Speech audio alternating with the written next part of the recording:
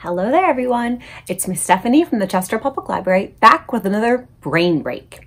If you watched our first brain break, it was about breathing and calming down, and we called it hot chocolate breathing. This is going to be another calm down activity that you can use if you're a kid, or you can use if you're a grown up too. And this one is called the 5, 4, 3, 2, 1 grounding technique or activity. So this is an activity that helps you get calmed down if you're feeling really upset or anxious, as we like to call it. That's a fancy word for worried and upset, or maybe stressed out or angry. If you're feeling like you need to take some time and calm down, this is another activity you can put in your toolbox for when you're feeling like you really don't know what to do. You have those tools already for you. So the hot chocolate breathing can be part of your toolbox, and this 5, 4, 3, 2, 1 can also be part of your toolbox. So let's learn how to do it together. The first step is to take some deep breaths in and out.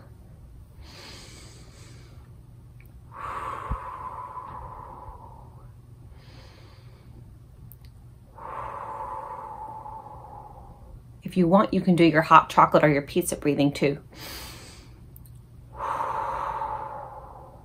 So once you've taken a few deep breaths to start to calm yourself down, it's okay if you're not calm or relaxed yet. That's just the beginning of the activity. So for this activity, we're going to start with 5, and we're going to count all the way down to 1. So 5, 4, 3, 2, 1. So for 5, what I want you to do is focus on 5 things that you can see in the room around you. So take a look around and pick out 5 things you can see. I'll count them out for you and what I can see. I see a sweater. I see a bamboo plant. I see a necklace. I see a blanket. And I see a tree if I look outside the window. So that's 5 things I can see. All right. So that has my brain thinking about all the things around me. We're going to go down to 4. Next, it's 4 things I can feel. I feel the chair I'm sitting in. I feel the bumps and the ridges on my sweater. I feel an itchiness in my nose. And I feel the carpet under my feet. So I looked and felt around to see and feel 4 things around me. Next, we've done 5 things you can see, 4 things you can feel. We're going to do 3 things you can hear. If I listen really hard, I can hear cars on the road outside. I can hear my toes moving on the carpet. And I think I heard a bird outside. It's 3 things I can hear. Now, once you start focusing on all the things around you, you start to focus a little bit less on what's worrying you inside. So let's continue with our activity. We did 5 things we can see, 4 things we can feel, 3 things we can hear. Now, 2 things that I can smell. I smell the coffee in the kitchen, and I smell the laundry soap from when I did laundry. So that's 2 things I can smell. This activity is also helping us focus on our counting and our senses. So that means we have 1 more sense left.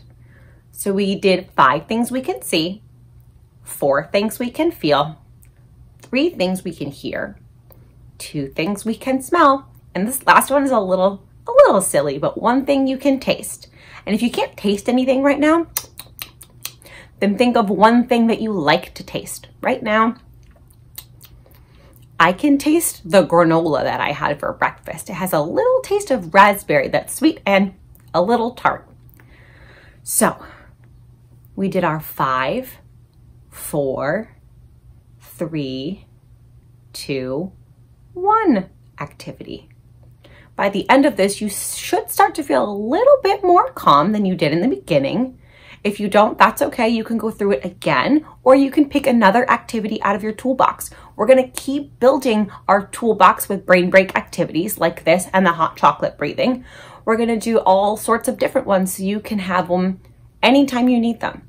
Because when you're getting really upset or scared or mad, it's really hard to think about what thing you want to use to calm down. But if you already have a toolbox or a list of things that help you calm down in your brain or written down or in a different part of the room, it'll be easier for you to pick one and calm down because you don't have to think about it in the moment.